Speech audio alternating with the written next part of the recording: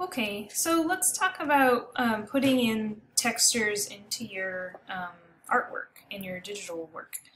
I have some textures that I scanned. This was actually a print, so I had ink, and then on like a plexiglass, I kind of did what's called sgraffito, so you're marking out you're removing the ink, and then I put a paper on that for the transfer. It's like a mono printing technique. So this has some really interesting stuff going on.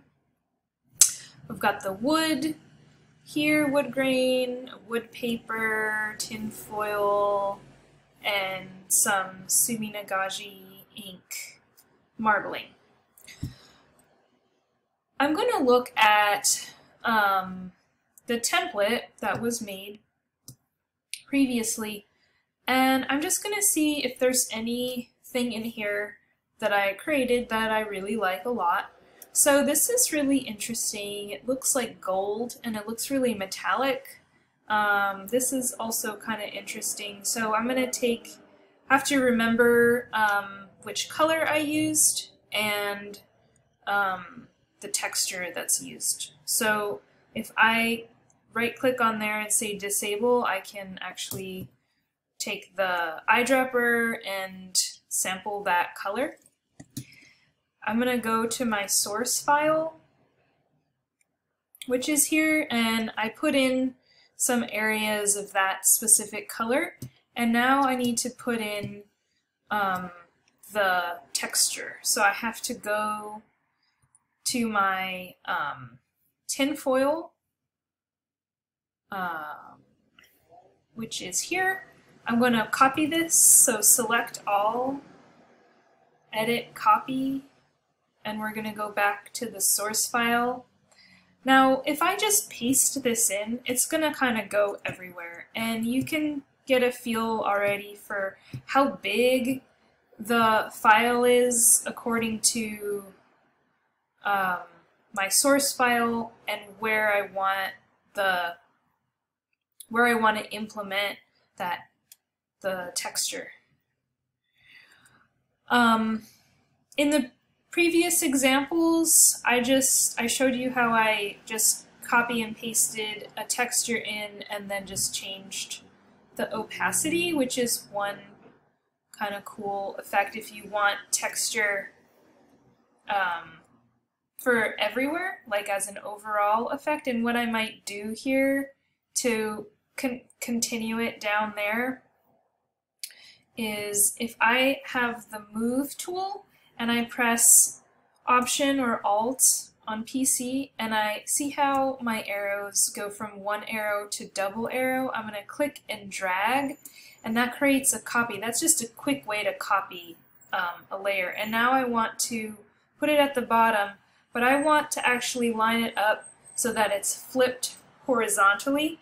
So I took this and I dragged it down, but I want to take it and flip it like, right, like that, so that the lines match up. So what I can do is edit, transform, and we're going to flip this vertically, so it goes like that. And then when I align it down there,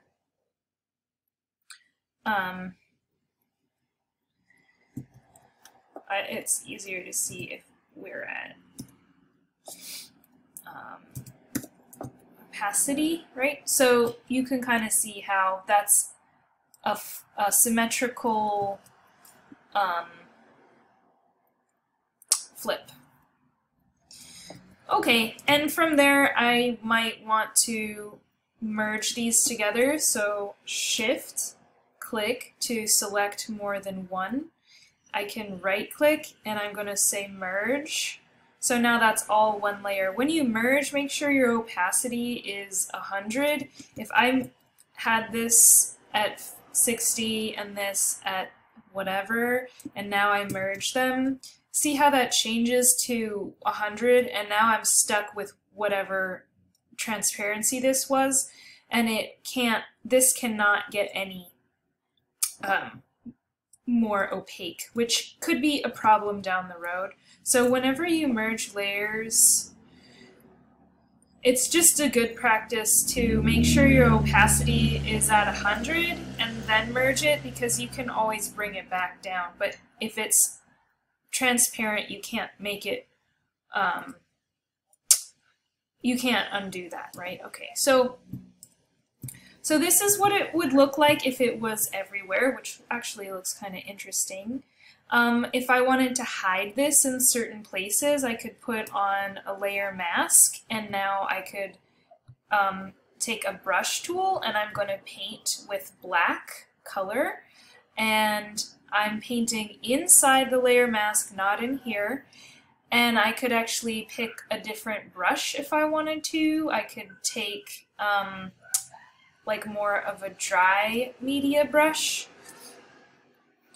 and paint in blacks, and that's going to hide or show the areas of that layer. So if I didn't want to have the texture everywhere, that's something that I could do. Let's actually apply this texture to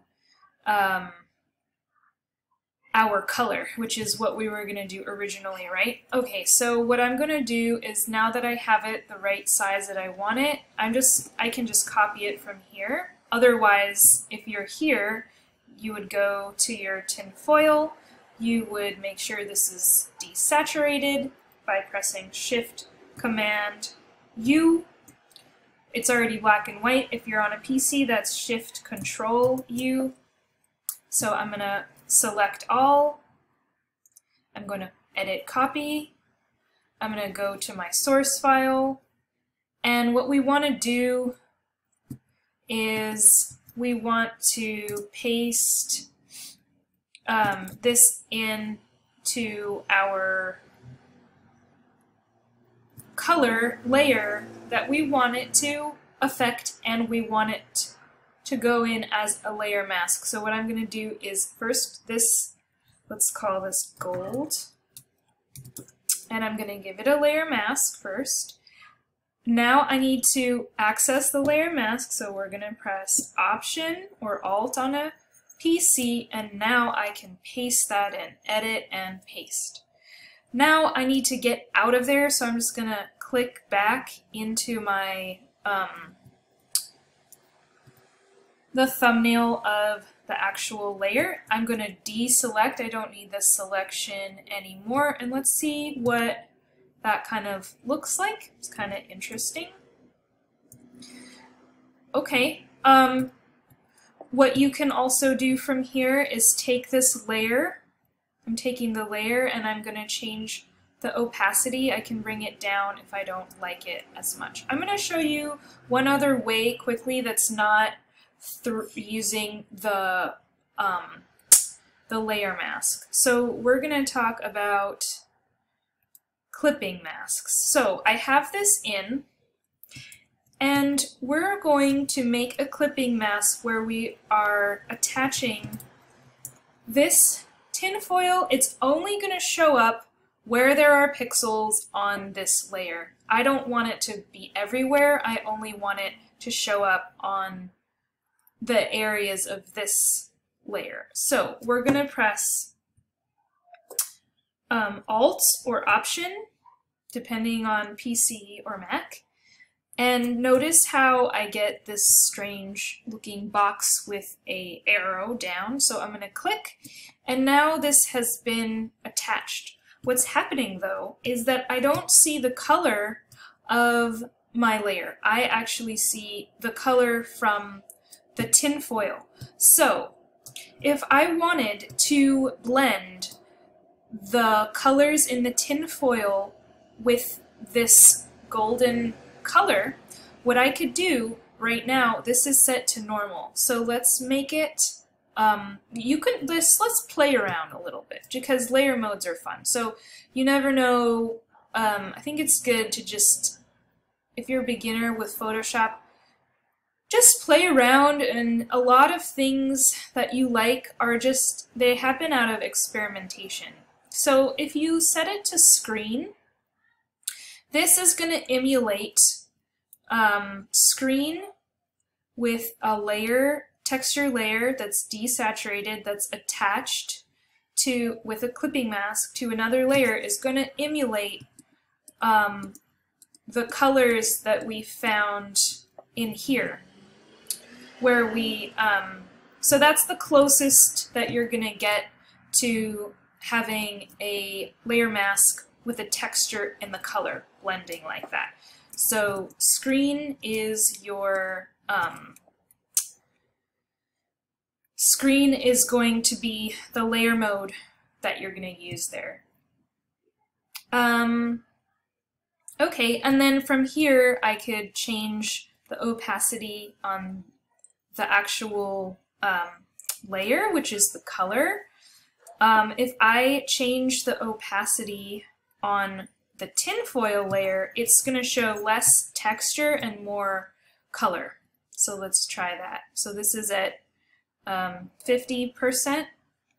And if I change the opacity here, this is showing me everything, really, because this one is attached to that one.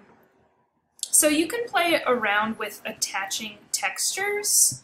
Why don't we just do one more? I want to take, I'm going to take this one. I'm going to copy it. It's already in black and white, but for the sake of everything, let's do a desaturate here. Image adjustment desaturate. It got a little bit more black and white, so select all, edit copy, let's go to my source file, and I'm going to paste. Okay, right away when I paste, it's being attached. How do we unattach it? So let's do the same, it's the same way as you attached it. Option or Alt, and you can attach or unattach. So I want to set this, maybe I want it to be where the rainbow is. So let's find the rainbow layer.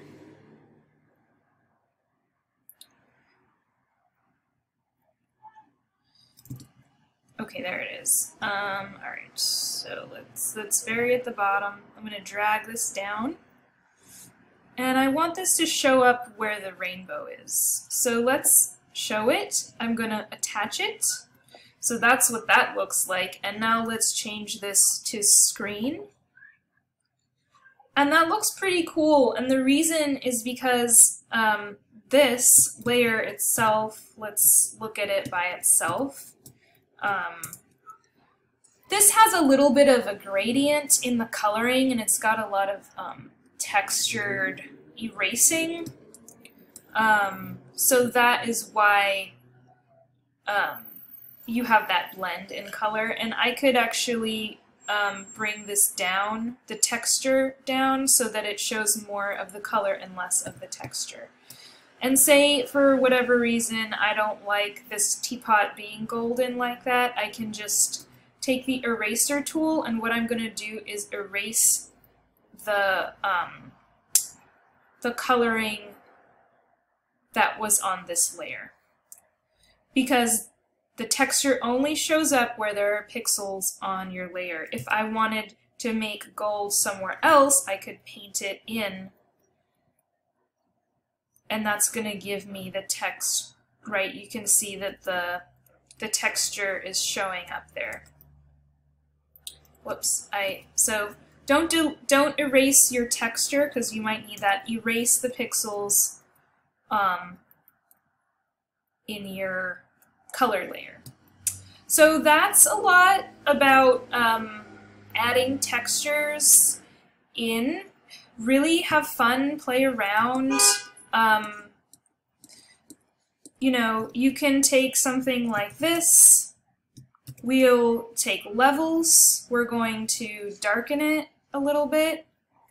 Select all, copy. Let's go to our source file, paste. We want to bring it out, and I want to bring it to the water. So let's bring it down to the water. And I want to you gotta move it with the move tool to where it needs to be.